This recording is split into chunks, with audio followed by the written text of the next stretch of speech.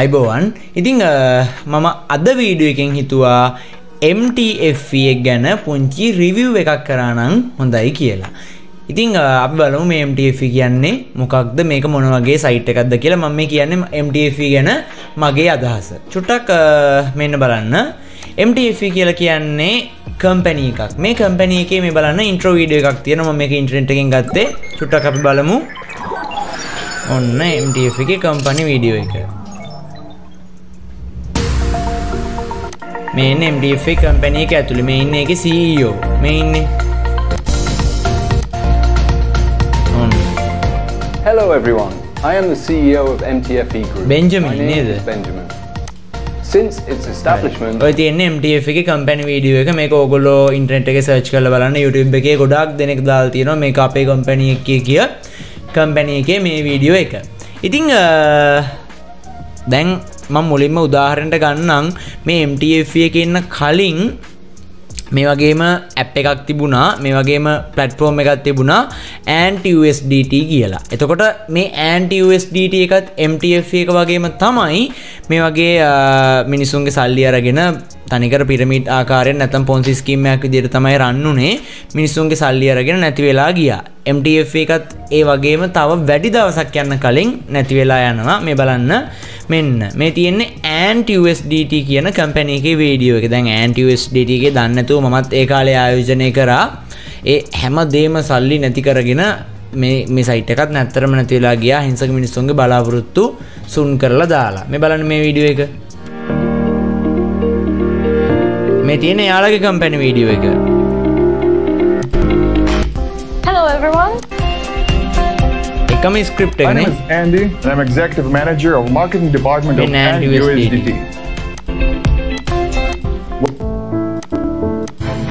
It increased.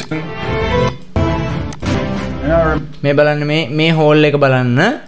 මෙන්න Reminding you that it's only 10%.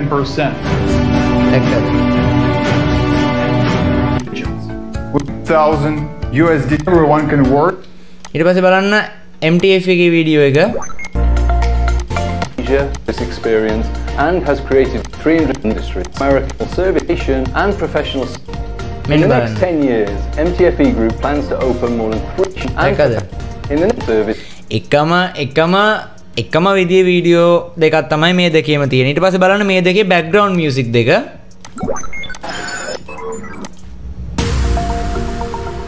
මෙන්න MTFE එකේ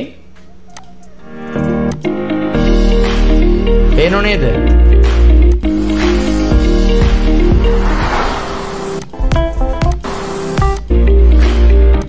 ඔන්න පේනෝනේ.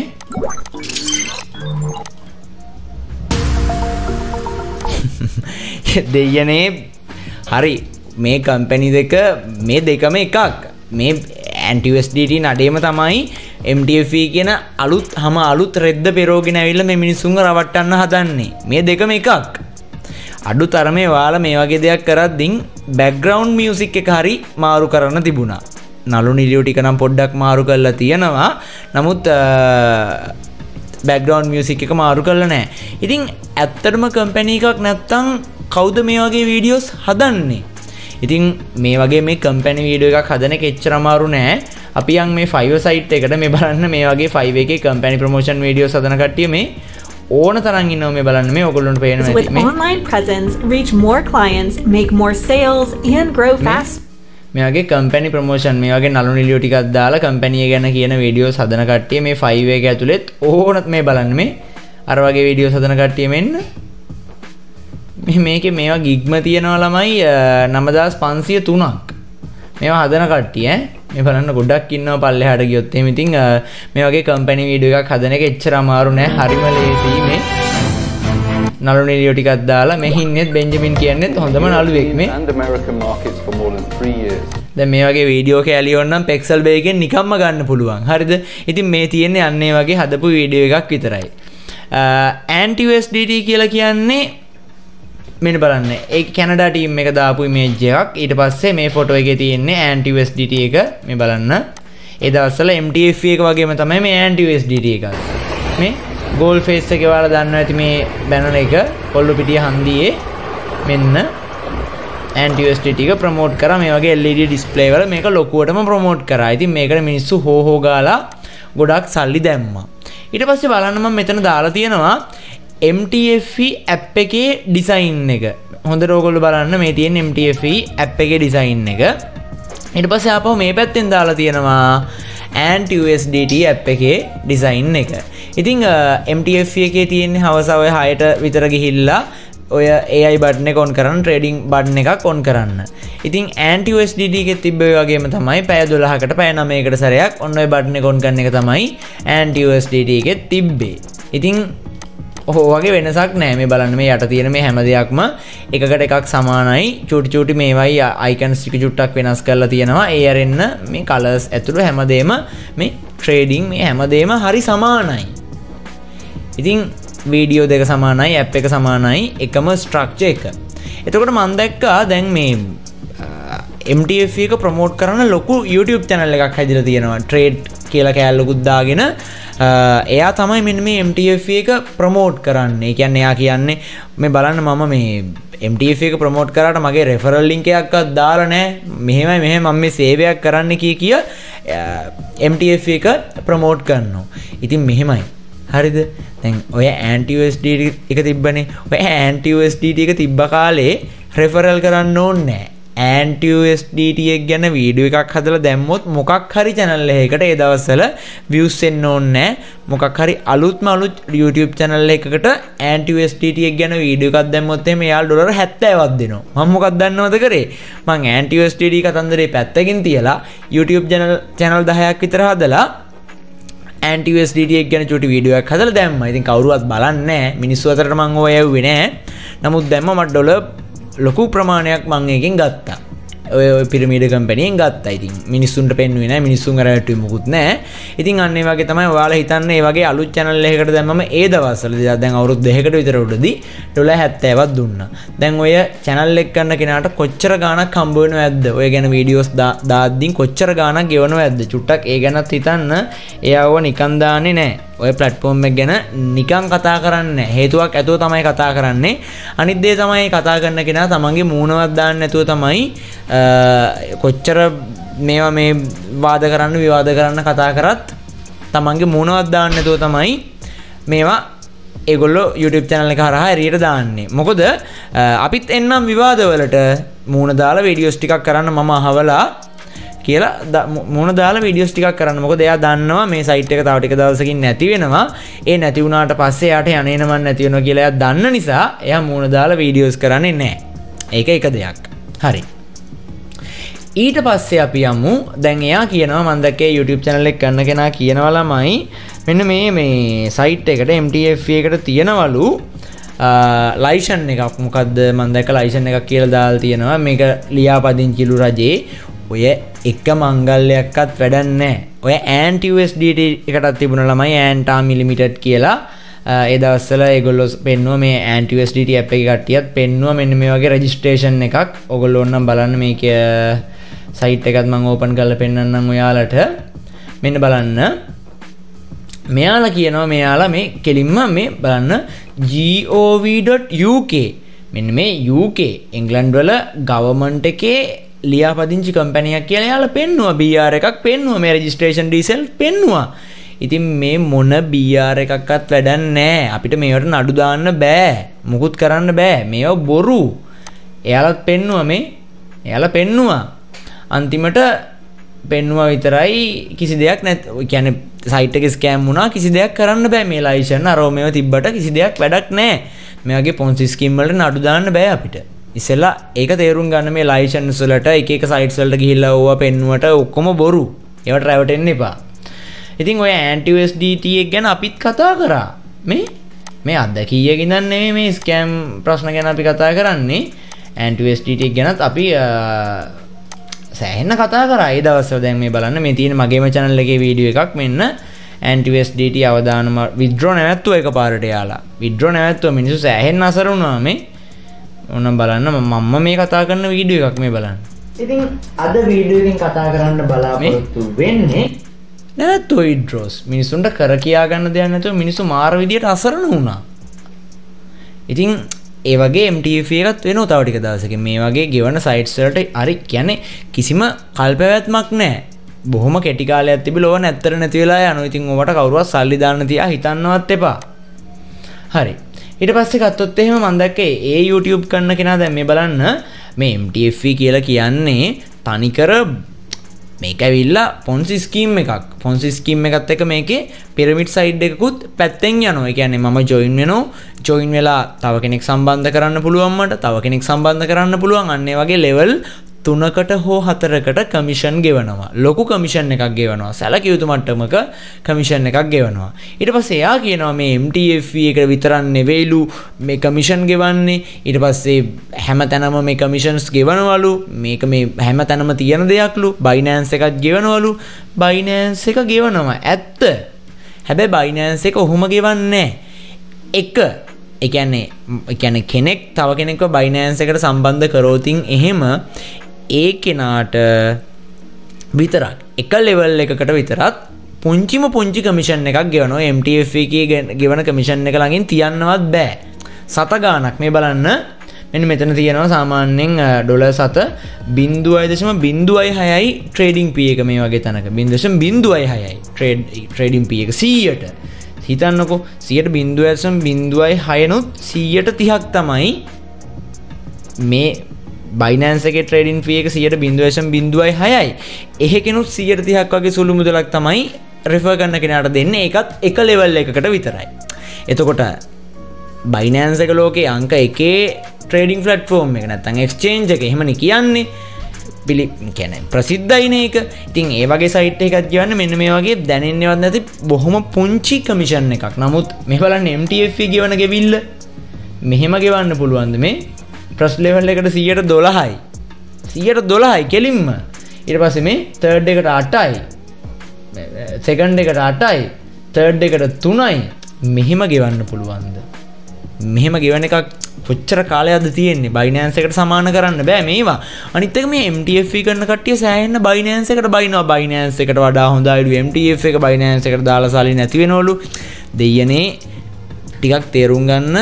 ඔයාලා MTFE එකට සල්ලි දාගත්තේ කොහෙන්ද? MTFE එකට කීය හරි දාගත්තේ Binance එකෙන්. එතකොට Binance එක මට වැඩක් නෑ. Binance එකෙන් මට කීයක් ගෙවන්නේ නෑ. මම ඇග්‍රීමන්ට් සයින් කරලත් නෑ. ඔයාලත් Binance එකට කියන්නේ Binance එකෙන් තමයි MTFE එකට සල්ලි දාගත්තේ. අන්තිමට Binance එකෙන් සල්ලි දාගෙන MTFE එකට ඒකෙන් මොනවා හරි Ponzi scheme පාරක් ගහලා කීයක් හරි හොයාගෙන Binance එකෙන්ම withdraw කරගෙන Binance එකට බනිනවා. Binance එකේ risk එකක් තියෙනවලු. risk එකක් තියෙනවා Binance එකේ.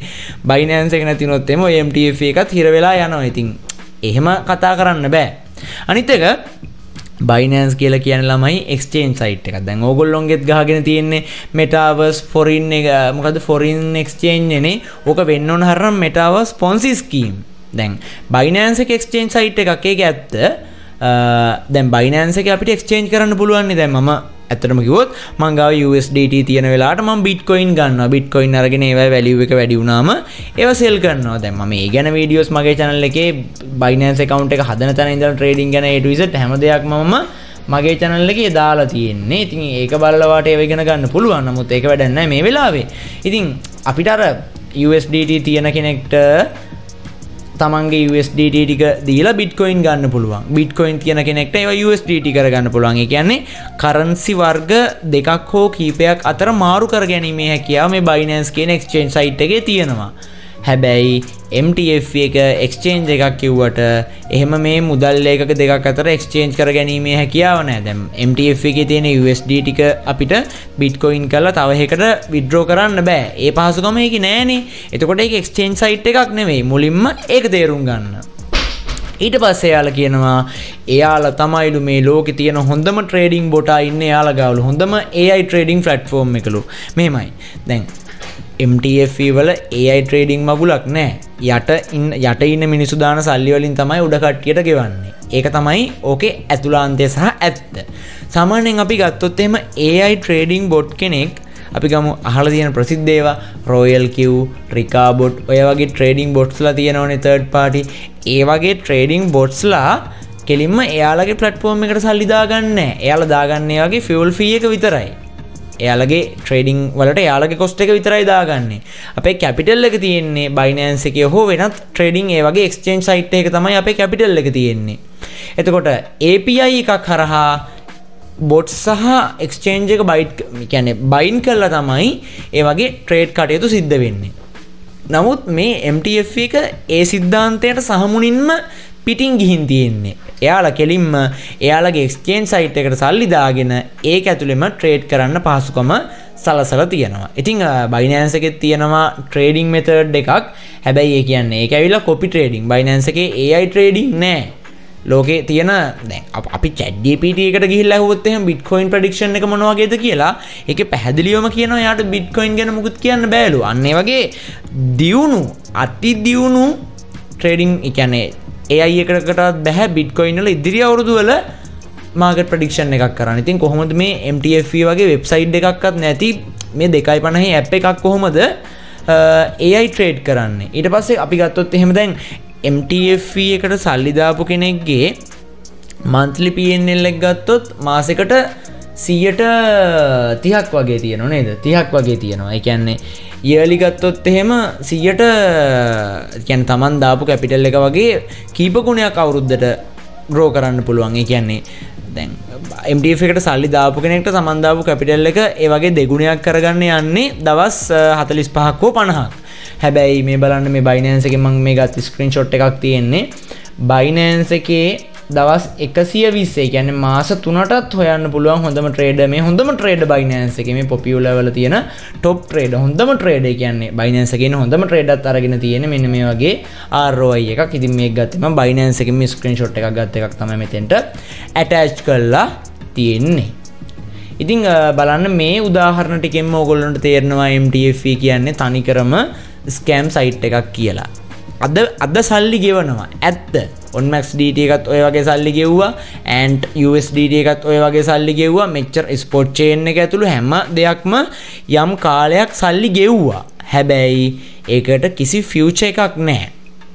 අපි ගමු යම් සයිට් එකට. දැන් ඔයගොල්ලෝ දකින්න ඇති දැන් 5 එකකින් අපිට පුළුවන් අර වගේ කම්පැනි ප්‍රොමෝෂන් වීඩියෝ එකක් හදන්න. ඉතින් මම මේ කියන කතාව වලට ඕන කෙනෙක්ට බැනලා කමෙන්ට්ස් දාන්න පුළුවන්. කිසි ප්‍රශ්නයක් නැහැ. කමෙන්ට් මම ඩිලීට් කරන්නේ නැහැ. හැබැයි දැන් මේ බලන්න මම onmaxdt ගැන වීඩියෝ එකක් දැම්මා මට සෑහෙන මිනිස්සු බැන්නනේ. নানা ප්‍රකාර දේවල් කියලා ඒ දවස්වල බැන්න මේ ගොඩ අනේ ඵලයන් පොලොස් කොට්ටුවරු අඹ දන්න ලබ්බ කීකි මේ සෑහෙන දේවල් කීකි මට බැන්නා. ඉතින් අද කෝයේ බැනපු කට්ටිය ඒ වගේම මට මීට වඩා බැලන කමෙන්ට්ස් තිබුණා. ඒ ඔක්කොම ඩිලීට් කරගෙන දැන් මම මේ Facebook එකට දාපු වීඩියෝ එකට සෑහෙන්න බැනලා තිබුණා. ඒවත් මිනිස්සු කමෙන්ට්ස් ඩිලීට් කරගෙන මම අර එකකට දෙකකට මම රිප්ලයි කරා. දැන් සනීපද කියලා මේ එරෙන්න ගොඩක් කමෙන්ට්ස් ඩිලීට් කළා. ඉතින් ඕගොල්ලොන්ටත් කියන්නේ මේකට ඕගොල්ලොන්ට සහමුණින්ම බැනලා කමෙන්ට්ස් දාන්න අයිතිය තියෙනවා. හැබැයි සයිට් එක ස්කෑම් වුණොත් ඒ කමෙන්ට් ඩිලීට් කරන්න එපා. ඒවා තියෙන්න අරින්න.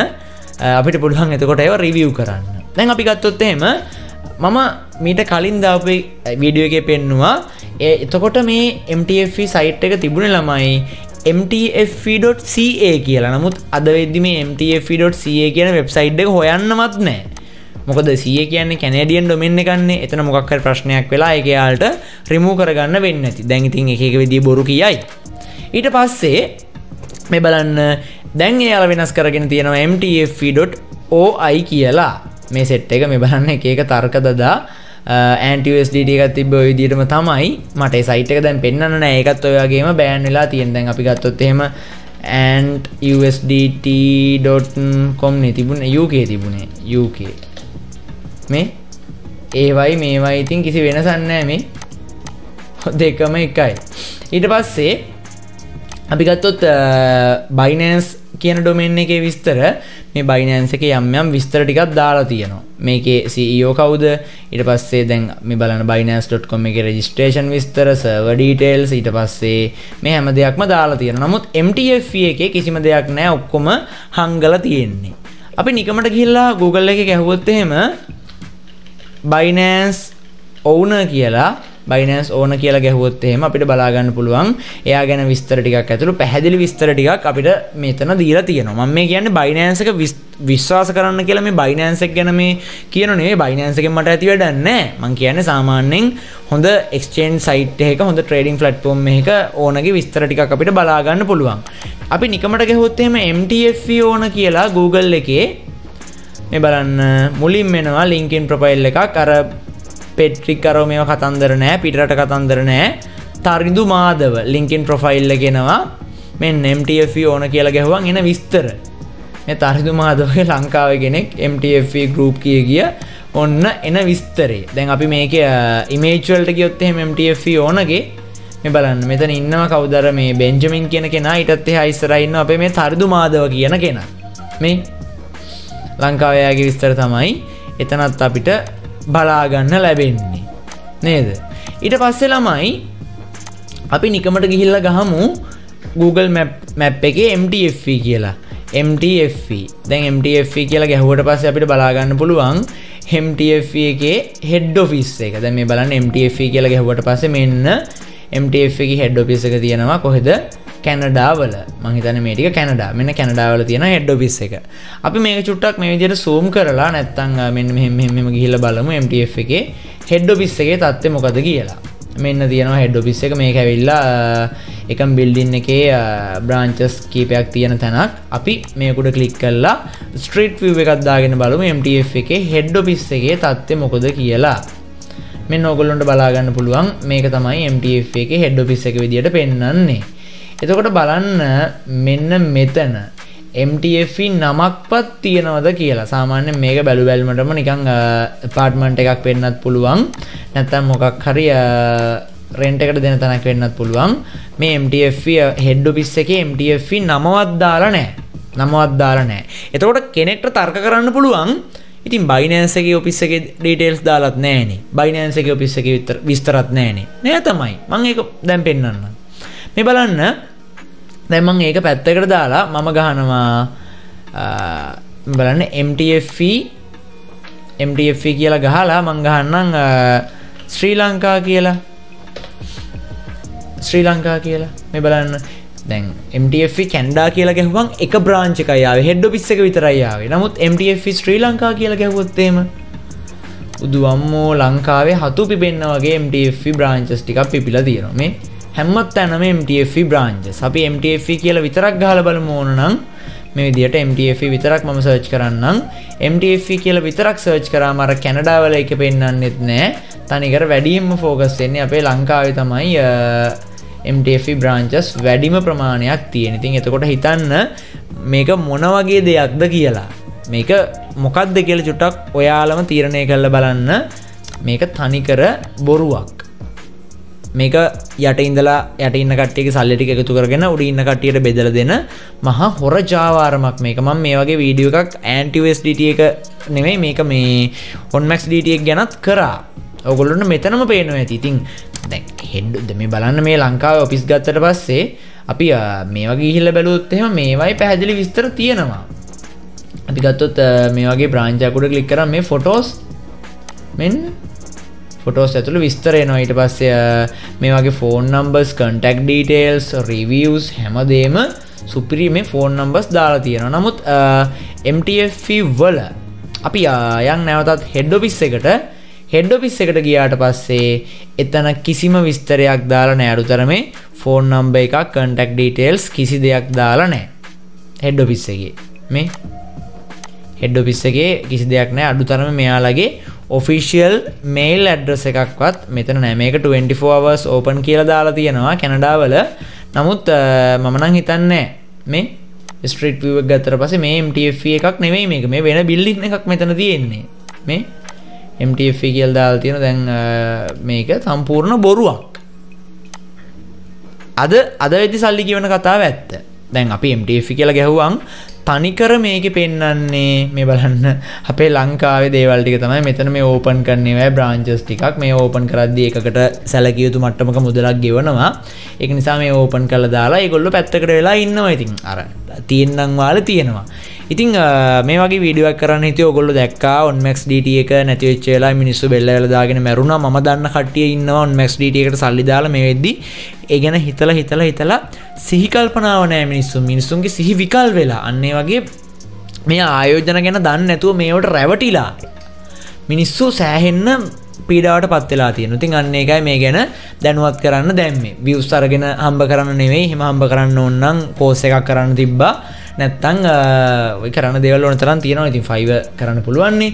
ඉතින් එහෙම අවශ්‍යතාවයක් නැහැ. මේ වගේ content දාන්න මිනිස්සුන්ව දැනුවත් කරන්න ඕන නිසා. හරිද? දැන් ඇත්තටම කිව්වොත් එහෙම MTFE කියන්නේ කැනඩා කම්පැනි එකක් නම් ඇයි මේ කැනඩාවේ ඉන්න මිනිස්සුන්ට නැති කැක්කමක් අපේ මිනිස්සුන්ට තියෙන්නේ? කැනඩාවේ නෑ බ්‍රාන්චස් මෙච්චර ලොකු රටක. හිතන්න ලංකාව වගේ කී ගුණයක්ද කැනඩාව? එකම එක බ්‍රාන්ච් එකයි තියෙන්නේ. ආයි කියන්න දෙයක් නෑ. මේ බ්‍රාන්ච් එක අපේ ලංකාවේ කෙනෙක් මෙතෙන්ට ඇඩ් කරපු එකක්. මේක ඇඩ් කරන්න හරිම ලේසියි. Google Map එකේ add missing places කියන එකට ගිහිල්ලා ලස්සනට මේක ඇඩ් කරන්න පුළුවන්. මට වුණත් මෙන්න මේ හරිය කොහේ හරි මේ ග්‍රීන්ලන්තෙට වෙන්න බ්‍රාන්ච් එකක් ඇඩ් කරන්න පුළුවන්. ඉතින් මේවට රැවටෙන්න එපා. මේවට අහුනේ ඉස්සර. දැන් එහෙම අහුවෙන්න තරම් මිනිස්සු මම හිතන්නේ. ඉතින් මම දන්නේ අර මේවට සල්ලි දාන්න. ඔයාලා මේවට සල්ලි දානවා නම් හිතන්න මේ සයිට් එක තව ටික දවසකින් නැති වෙනවා. මම මේ සල්ලි දාන්නේ Ponzi scheme එකකට. මේවා කවදාවත් exchange site trading cryptocurrency කියලා දෙයක් මේ MTFE වල නැහැ. දැන් මෙයාලා කියන්නේ එයාලා ට්‍රේඩ් කරන්නේ forex වලලු. forex trading ලු කරන්නේ. දැන් මුලින් කිව්වා මේ crypto කියලා. නමුත් forex වල trading කරන්නේ. forex වල trading කරනවා නම් මොන මගුලකටද USDT වලින් withdraw ගන්න. ඉතින් ඔයාලට skill account එකක් හදලා ඒ වයින් ගන්න තිබ්බනේ. skill වලින් අරන් ඔව කරන්න බෑනේ. ඒ නිසා තමයි crypto ගාවගෙන තනිකර දැන් අනිත් ඔය හිතන්න ඔයා බලන්න අනිත් ලොකු forex trading කරන brokersලා trading platform වල USDT වලින් ගන්න පුළුවන්ද payment? ගන්න බෑ. තනිකර මිනිස්සුන්ගේ USDT වලින් ගත්තට පස්සේ අනන්න කියන්නේ ස්කෑම් කරන්න පුළුවන්. අන්න ඒ වගේ හොර අරමුණින් තමයි ඔය වගේ දේවල් කරන්නේ MTFE එකේ සෙට් එක. ඉතින් ඔයා මේ වෙද්දිත් MTFE එකට සල්ලි දාපු කෙනෙක් නම් ඒකේ සල්ලි තිබ්බට කමක් නැහැ. අවදානම තේරුම් ගන්න. අංක 1 ඔයා සල්ලි දාලා තියෙන්නේ Ponzi scheme එකකට. මේක තව අවුරුද්දක් යන්න කලින් නැති වෙනවා. අවුරුද්දක් ඕනේ නැහැ. මාස 6ක් යන්න කලින් නැති වෙනවාම තමයි. ඒක හොඳටම විශ්වාසයි. අනිත් දේ තමයි මේක එකපාරට සල්ලි නැති වෙන එක. ඒ කියන්නේ එකපාරට සයිට් එක නැති වෙලා යන එකක් නෑ. මේක නැති වෙන්න කිට්ටුව ඔන්න එක දෙයක් වුණා. ඩොමේන් එක වෙනස් වුණා. ඒ දේ වෙන්න පුළුවන්. අනිත් දේ තමයි වැඩියෙන් ට්‍රේඩ් ලොස් යන්න ගනේවි. අන්නේ වැඩියෙන් ලොස් ගිහිලා තමයි මේ සයිට් එක නැති වෙන්නේ. මොකද මේක ට්‍රේඩින් ප්ලැට්ෆෝම් එකක් කියන නැත්නම් AI ට්‍රේඩින් කියන හැම දාගෙන ඉන්නේ. ඒක නිසා ඒකින් ඉන්න බොටාට යම් දේවල් වැරදිලා වැඩිපුර ලොසස් යන්න ගනී. අන්න ඒ විදිහට තමයි මේ සයිට් එක නැති වෙන්නේ. ඉතින් ඔය ඇත්ත තේරුම් ගන්න. ඔයා සල්ලි දාලා තියෙන්නේ උගුලකට, සල්ලි දාලා තියෙන්නේ හොර කම්පැනි එකට, හොරෙක්ට සල්ලි දාලා තියෙන්නේ. ඒක නිසා ඒවයි සල්ලි දිගටම තියාගන්න. ඒ වගේම ප්‍රොෆිට් ගන්න කිසි ප්‍රශ්නයක් නැහැ. හැබැයි දැනගන්න ඒ සල්ලි අනිවාර්යෙන් මාස 6ක් යන කලින් නැති වෙනවා කියන එක දැනගන්න. ඊට පස්සේ ඔයාට නැති වුණාට කමක් නැහැ. මට දරා ගන්න පුළුවන් ඒ වේදනාව. මට ඩොලර් 100ක් නැති වුණාට මට ඒ වේදනාව දරා ගන්න පුළුවන්. මට ඩොලර් ලක්ෂයක් නැති වුණාට ඒ වේදනාව දරා ගන්න පුළුවන්. මට ඒක ප්‍රශ්නයක් නැහැ. අන්න එහෙම හිතෙන ගාණක් මේ MTFE platform එකේ දාලා තියාගන්න. එහෙම නැතුව 7-5ක්වත් මේකේ තියන්න එපා. මේක exchange site එකක් නෙමෙයි. coin වර්ග දෙකක් අතර මේකේ exchange කිරීමේ හැකියාව නැහැ. trading platform එකක් නෙමෙයි. මේක තනිකර Ponzi scheme එකක්. ඉතින් ඒක නිසා තමන්ගේ සල්ලි පරිස්සම් කරගන්න. හරි. එහෙනම් MTFE ගැන කතා කරන්න ඕනේ නැහැ. Bitcoin වලුත් පරිස්සම් වෙන්න. ඒකත් මේ වගේම එකක්. ඕන්න වීඩියෝ එකක් කරන්නම්. එහෙනම් කාලය අරගෙන වීඩියෝ එක බැලුවට ගොඩක් ස්තුතියි. ඔයාගේ අදහස් අනිවාර්යෙන්ම comment section එකේ දාන්න.